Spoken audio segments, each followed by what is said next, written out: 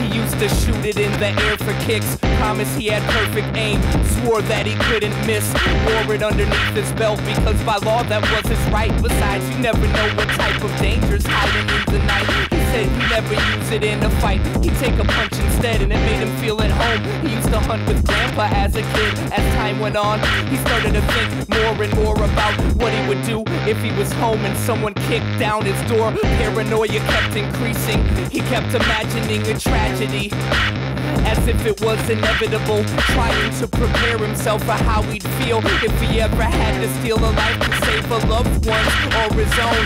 That soulless piece of metal was the boss in the relationship. He bought it to keep him safe, but it just made him sick. And it wasn't until the day that he got rid of it that he felt like he was safe, no longer a slave to that piece of shit.